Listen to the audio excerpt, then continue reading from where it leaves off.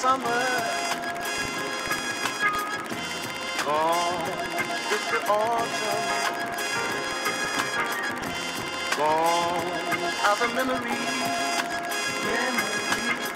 I've had with you.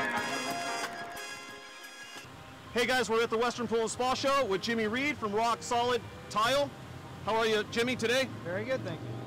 You know, we brought Jimmy Reed out here today to really get in depth and find out who Jimmy Reed is. I've said to a lot of people in this industry, if you want to aspire to be somebody and go someplace, you've got to have people to look at, people to study. This is one of the gentlemen I believe you guys should. Where are you from, Jimmy Reed? I'm from LA, California, live in Calabasas. How often have you been to the show, or have you been to the show ever? I've been to the show several times, and it's a good show. A lot of people, always a lot of good people here to meet and contact. I was going to ask Jimmy Reed just before we left about the Bighorn project. Jimmy, what can you share with us about that project? Well, that's a project in Palm Desert, California, designed by Guy Dreyer, an amazing home, huge property. The water body itself surrounds the entire house. We installed well over 20,000 square feet of Bizaza glass mosaic tile in that project, and it was just spectacular. It was featured in many magazines and so forth. It's just one of my favorite projects of all time, definitely. And the pictures, as probably what's overlaying as you're watching this, really speak for themselves. When did they bring you in? It really depends on the vessel itself, on what style and what type of interior the pool it is. But it is always helpful to be involved as early as possible.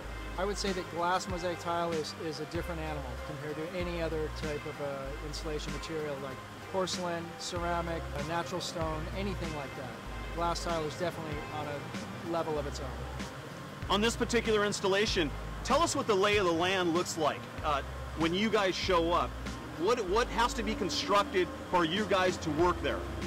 Being that we started that project, I think it was June of that particular year, and it was just getting warm. We had a structure built over the entire surface areas that we were installing onto. They were also refrigerated, so we kept an interior temperature of approximately 78 to 80 degrees, and that was very key to staging all the installation materials, as well as the comfort and workability for our installers.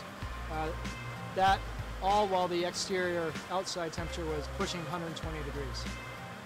So in my last final moments with Jimmy Reed, I wanted to ask him a couple questions. But first, Jimmy, what do you want to say to the industry in general? What is your final remark to the industry as far as what we're doing these days? I would say the one thing I would like to say is quality is key.